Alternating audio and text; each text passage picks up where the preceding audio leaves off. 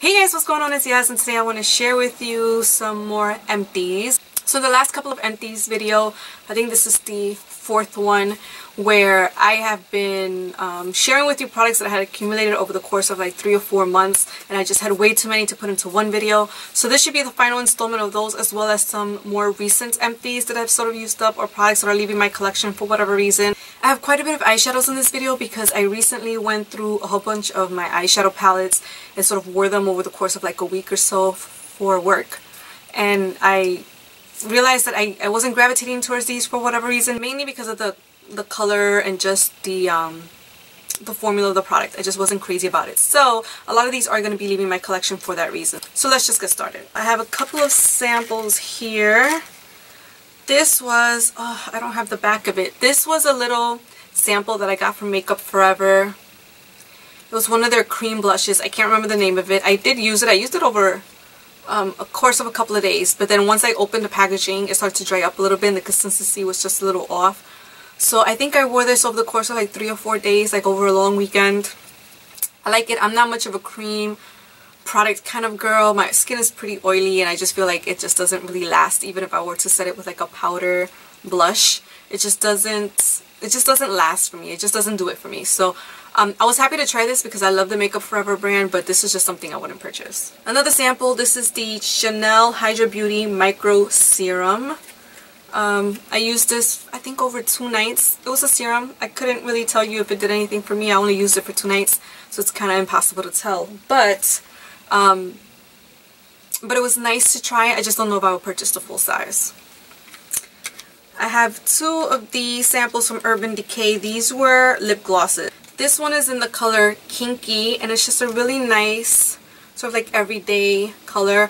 I really like these because they're not super sticky. At least the samples that I tried, they weren't really sticky, and I'm not a huge fan of lip gloss because of that fact. I love the look of like a glossy lip, but I just hate what it does when my hair sort of gets caught in it, or if I accidentally get it on my skin. It's just, I don't love it for that reason. But these 2 were pretty good and I did like the colors. The second one is Fail Bait. Now some of these, they're different sizes. I know some of them I got I think as a freebie from Sephora through a purchase, I think. And then some of them I think I got through,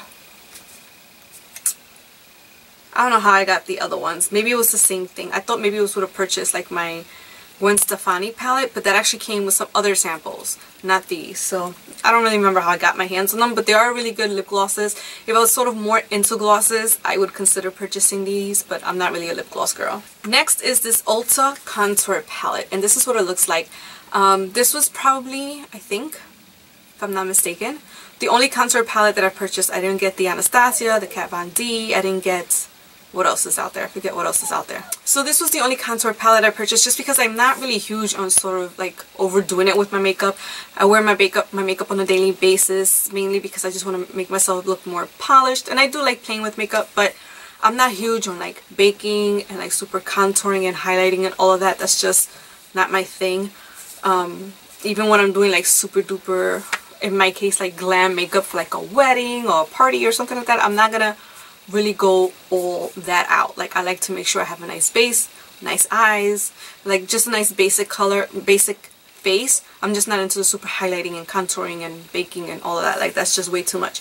So the 2 highlighters, I mean, you can't really tell what they look like because they've got like contour powder in them, so they look kind of dirty and muddy. But these contour shades to me were everything. As you can see, I pretty much used them up. They started to sort of crack as I got to the bottom layer of the powder. So, you know, I didn't completely use these up like this to the point where the pan completely shows.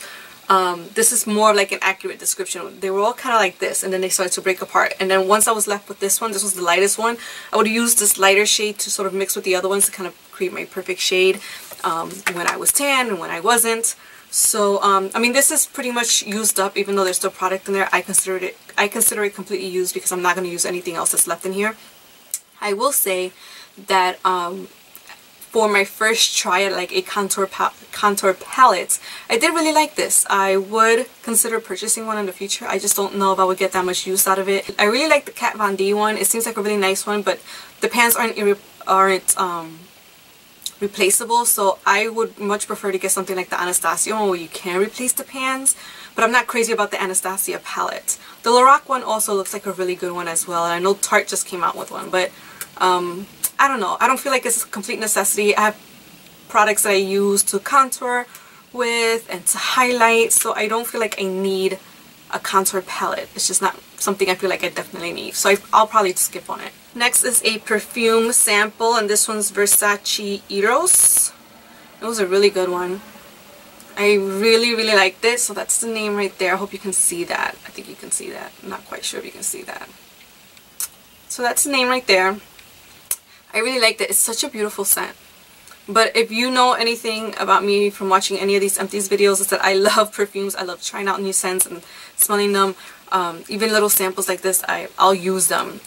This is a good one. Check it out at Sephora or at your local department store and see if you like it. This is a face mask, and this is from Perricone MD. This is their Chloroplasma. And there's not really much in there, but I don't know if you can kind of tell that it's sort of like a green tinted mask.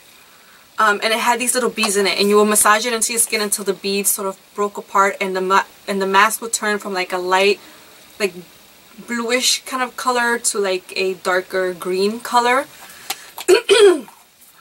Not sure what it was supposed to do for my skin, but my skin looked and felt great. I was using this product a lot before I started to break out again, so I'm not sure if it helped to prevent that. And just had my skin at a better balance, and maybe that's why I wasn't breaking out as much as I am now. But I don't know, I liked it. I just know the products are really expensive from this brand, and as much as I feel some of the products from this brand are really good, it's kind of hard to justify the cost on every little thing. So this is probably a mask that I probably wouldn't purchase. I will probably purchase my Glam Glow mask over this. But it was a cool one. I really like it. There's some cool technology behind this one. I liked it. Next is an eyeliner from NYX. It is the Tres Jolie Pitch Black Gel Pencil Liner. And I like the concept of these. So this is a gel liner in a pencil form. As you can see, it's completely used up, or almost completely used up. There's just a bit of a nub on there. I use this a lot on my lower lash line and on my waterline. It lasted okay. Nothing really lasts on my waterline. My eyes are pretty dry, so sometimes they tend to overwater, or I have to put in eye drops, and so they tear up. Once my eyes start to tear up, it's like the floodgates have opened. They'll tear up and tear up and tear up, and I'll have smudges all along my lower lash line. And it pretty much happens on a daily basis because I think my eyes are so dry that at certain times my eyes try to like overcompensate for that. And they become really irritated, and so that happens. But this was actually pretty good for, I don't remember how much it was, but I'm pretty sure it was less than $10. And a drugstore product, so it's really readily accessible to everyone. I feel like it's a really good one to try.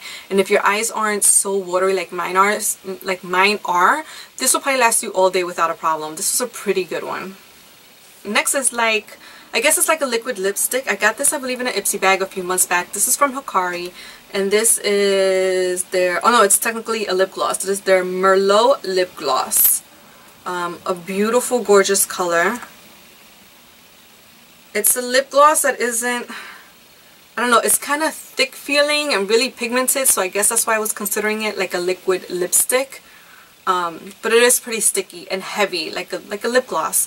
But so pigmented, like you don't need a lip liner or anything with that one. Really pretty color, but I just don't like how it feels and how it catches in my hair, or how my hair like catches in it. I can't stand that. But as you can see, it is a gorgeous color. It was a really pretty color. I tried it out over the course of a week for like work and stuff, but I'm not sold on it to want to keep it around. I think I'm gonna pass this one around. I feel like I know someone that may really like this one. Next up is my e.l.f. High Definition Under Eye Setting Powder, and I don't think I've used one of these up in quite some time. I used to constantly use this and only use this for underneath my eyes. I'm currently using something else that I've been using for like on and off for a few months, and I'm strictly now just using that because I've told myself that I'm not gonna repurchase this until I start using up some of my other things in my collection. So I love this. It's a $3 product from e.l.f. and it just does amazing things for your under eyes. It's totally brightening. It doesn't sort of fall into my fine lines and creases and sort of make me look crepey underneath the eyes. This is a really good one. It has a bit of shimmer in it when you look at it in the pan or in the container, but it doesn't transfer shimmery. It just looks brightened under there. I really like this. Next is a similar product. This is the NYX Color Correcting Powder. I believe the shade is Banana. Yes, the shade is Banana. And as you can see, it's just a yellow loose powder, kind of like the banana powder from Ben Nye. But the color is not quite the same and the consistency is a little bit different. This is extremely brightening. I feel that because I am a little bit of a darker complexion, I can't really get away with using this. It's really, really brightening. Even when I use the smallest amount, it's just way too much. It makes me look really ashy underneath my eyes and dry, like super dry. Like if you have oily under eyes and you don't really have a problem with like dry under eyes and fine lines and things like that, you could probably use this. And again, if you're of a much lighter complexion, you could probably use this. But if you're around my skin tone and definitely darker, like this is super duper highlighting, and not in a good way. It's not going to look good. It's going to look really ashy and possibly even sort of almost gray toned on some skin tones, and not worth it. So it's not completely used, but I'm not going to be able to use this. I wouldn't even pass this on to anyone that I know that would use a powder like this, because it's going to be too much for any of them. So it's unfortunate, but I'm tossing this. Next is a mascara, and this one's from Buxom, and I've never tried a Buxom mascara ever before. It was okay. It's definitely not my favorite. The wand I feel is like a really good wand for when you want tons of separating. But for me anyway, when I have a mascara that does like tons of separating, I don't expect a lot of volume, but with separation I do expect length, and this just didn't do it for me. I don't know, I wasn't crazy about it. I wouldn't recommend it. Next is a glitter eyeliner. This one's from NYX, and this is in the color Crystal Silver. And Gorgeous Sparkle, as you can see. I wanted to use this mainly, like I don't really use these type of products for like lining as liner. I just don't like that look. I wanted to use it more as like all over the lid for like a really glittery look for like a holiday or something like that. But I've had these around for about, I would say maybe 3 years or so. And so the consistency is a little off, and even when I first got it, I would remember that I would put it on my lid and it would make my lids feel so heavy, and I feel like they sort of got irritated and itchy. So maybe I'm allergic to something in this, possibly, or it's just too heavy of a product to really use all over your lid. I feel like I've seen people on YouTube use this sort of in that way, and maybe just they didn't have a reaction to it, but for whatever reason it never felt comfortable to me. So I can't use it. Another product from NYX, and this is their Skinny Mascara, and I like this for my lower lashes. You can barely even tell like where the mascara wand is. It's so tiny, and that's exactly why I like it. I tend to get smudges on my lower lash line if I use a mascara wand that's way too big for my lower lashes. So something like this is perfect. I wasn't crazy about it. I liked it. It was okay. It was affordable, and it's from the drugstore, but I don't think any of the ones that I've tried from the drugstore are that great. I've purchased a higher end one. I've purchased the Clinique Lower Lash Mascara. I think that's what it's called, right? I've purchased that one. I'm going to try that one out and see how I feel about that one. I know a lot of people really like it, so I'm hoping it's a really good one. And yet another product from NYX. I feel like NYX is the brand I go to when they have hot new products and hot new trendy products that I want to try, but I want to try something that's a little bit more budget friendly versus the more expensive stuff. So I'm always trying something out from NYX. This is their Epic Black Mousse Liner. And oh, I can't even open it. And you probably can't tell because it's all black in there, but I did use quite a bit of it. Just what's left in here, the consistency has sort of changed. I actually want to get that Inglot. I don't know what it's called, but it's a product from Inglot that you can use to sort of resuscitate like your dry liners. And I've heard people also use it for other cream products. I heard you can use baby oil or olive oil, coconut oil, or whatever other kind of oil, maybe even argan oil, or contact lens solution, but I don't feel like contact lens solution works good for this. I like using contact lens solution or eye drops to sort of revive my mascaras, but with this I tried a couple of different products and I didn't like the way it was sort of coming out. So it's dry, it's done, I got my use out of it. Would I go back and repurchase? I'm not quite sure yet. I've picked up another one, a higher end one. I'm going to try that one out and see how I feel about it. But if I don't love it, then I probably would go back to this. Have here a, what are these called? These are like nail art pens, nail art polishes. I forget what these are called, but this is from Sinful Colors, I believe. It's all in black and I can't read it. Yeah, Sinful Colors, and it's a black, it's basically a black nail polish with like a really skinny wand. It's really goopy, so it may not look as thin as it should, but it's a really thin wand so you can sort of draw nail art on. I really like this to either do little dots or little lines like a French or something like that. I'm not that creative. I don't do these amazing like designs on my nails, but sometimes I like to get a little funky with it and try something new. But this got really goopy on me really fast, so again, it's a cheap brand from the drugstore. I wouldn't go and purchase it. I have here a lip gloss from Tarte. I bought a set of these about maybe 2, maybe even 3 Christmases ago. I don't exactly remember. So I've had these around for a while.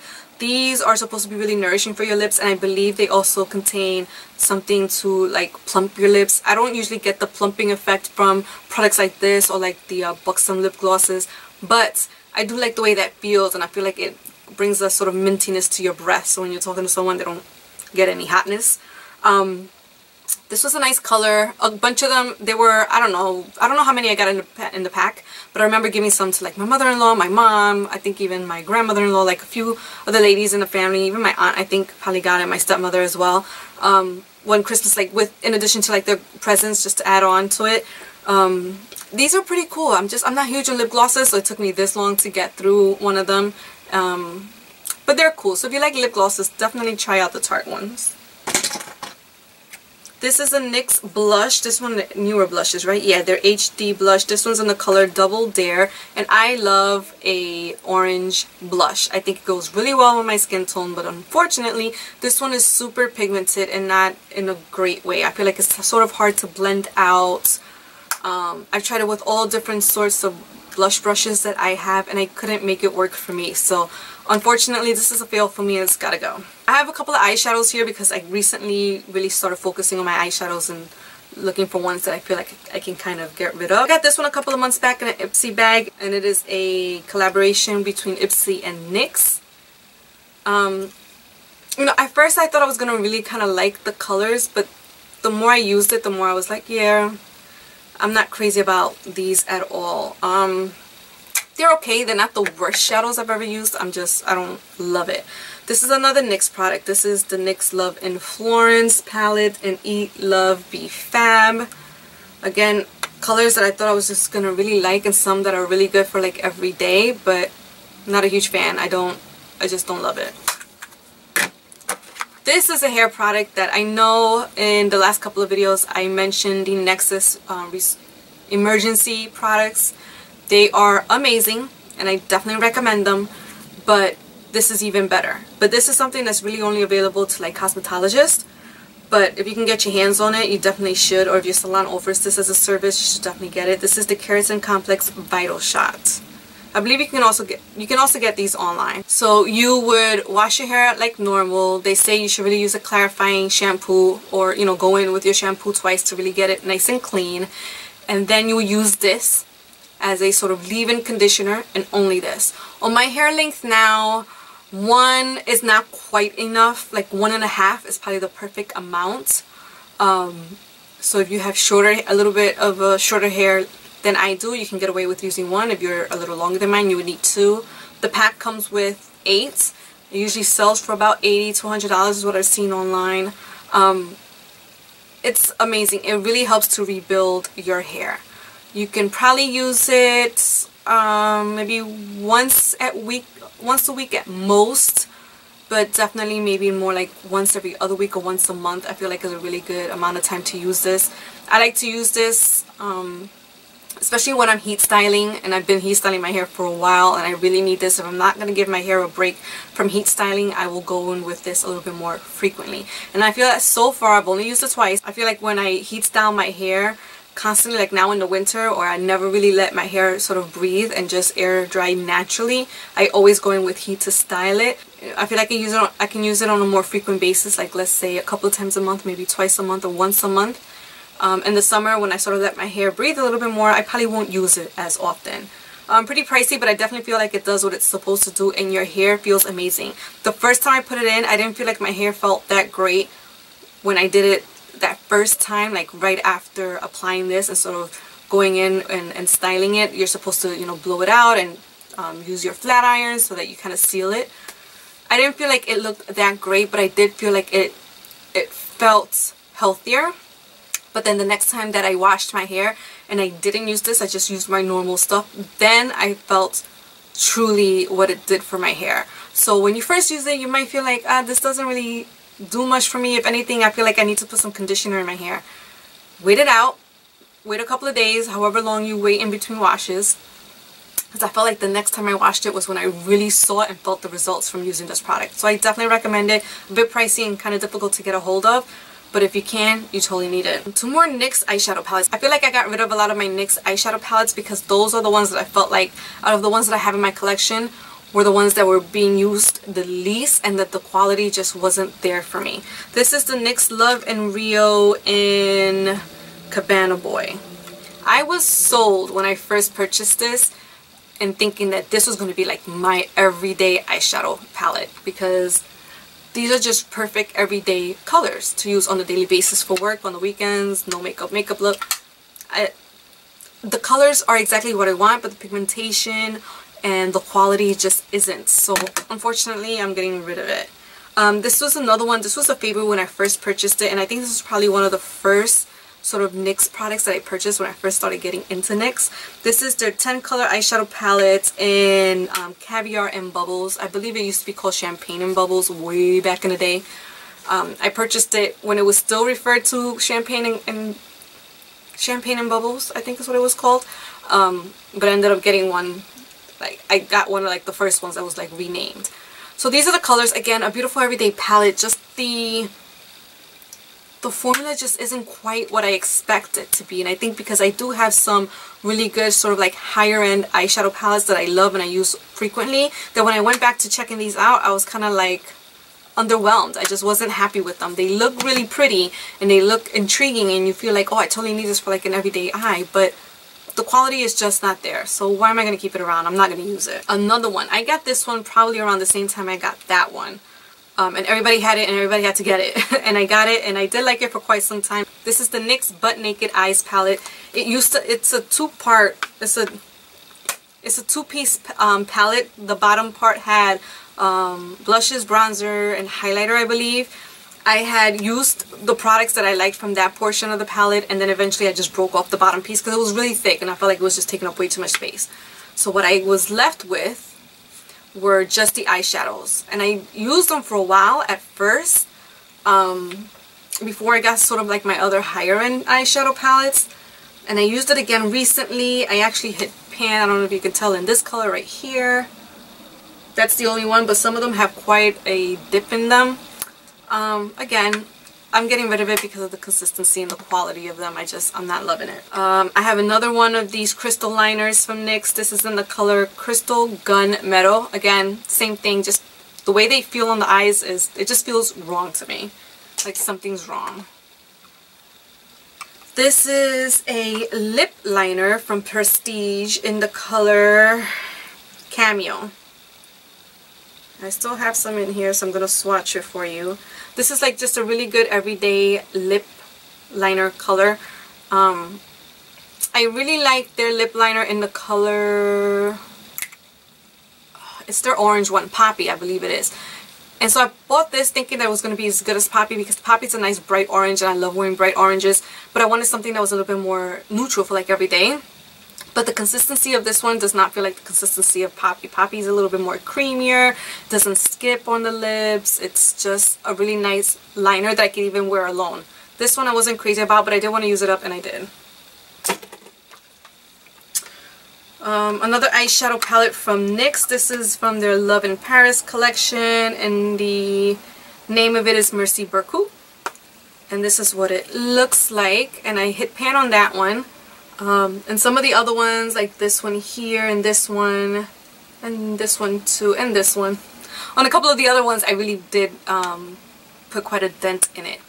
Again, wasn't super crazy about the consistency of these, but I did like it when I first purchased it, which is why I used it so much. But now I'm just going to get rid of it. Another eyeshadow palette. This one's from Wet n Wild, and I like some of the Wet n Wild eyeshadow palettes, not all of them though. And this one's in Melrose Face, And I thought it was going to be like a nice everyday one, but the consistency is just way off. This one that I actually hit pan in didn't take very long. It just sort of crumbled apart, and yeah, it looks like I've been using it forever and I use it all the time, but I really didn't. I used it over the course of like, I would say consistently for about a week, and then kind of on and off for about 2 weeks after that with like other palettes. So another Wet n Wild palette. This one's Walking on Eggshells. This is like a cult favorite, and these colors just don't really work well for me. This brown one right here and then the pink one, they're really shimmery, and just on me with my complexion, the way I like my eyeshadow looks to look like, these just didn't work out for me, so I'm gonna get rid of it. And this one's another one from the NYX Love in Paris collection in Parisian Chic. And, oh, couldn't open it. And again, another sort of really nice everyday palette. I did hit pan on this middle color right here. I used this a lot with some of these other palettes because I felt like it was a nice sort of crease color for me. Some of the other ones do have quite a dip in them as well. I used this for about, like on and off with some of these other palettes, I would say for about a month or so. I would kind of rotate them in and out to kind of really get a good hold as to which ones I wanted to keep and which ones I wanted to get rid of. So unfortunately, again, not crazy about the consistency. The colors are really pretty and the palette itself looks pretty, but it's just not for me. And the final couple of products. This is a NYX lip liner in the color Burgundy. I can't even do a swatch for you so you can see what the color looks like, but it was a nice deeper red to use under sort of any red color, or even like a nudie color that I needed to sort of darken a little bit because maybe it was sort of like washing me out. I liked it. The NYX lip liners, a lot of them I feel like are pretty decent, but definitely not my favorite, especially the pencil ones. Those are definitely not my favorite. This one's another one from NYX in the color Red Hot. Again, I used it all up, so I can't even do a swatch for you. Just a typical red. And the last product is my Too Faced Bulletproof Brows. And it's a little container like this. You open it up like that. There's a mirror on this side so I won't blind you. And then you open this. And this is why I really like this about this product. Oh, there we go. This has like a little door that you open it and then the product is right in there. I don't know if you can tell, like I use that baby up. Like it is completely used up. There's some on the edges, but it's completely hard. I can't get into it. But I love this feature of it because it's a waxy, it's kind of like a pomade, like the Anastasia Beverly Hills pomade. It's kind of like that kind of a product, so you have something like this to really keep it closed and then you still have the cover to the packaging. So it really sort of helps keep it from drying out, and I think that's really truly the only reason why I got so far in this product, because it didn't dry out on me. I've had this for 2 years. It was probably the one I used most frequently, this and another one that I'm almost finished with soon.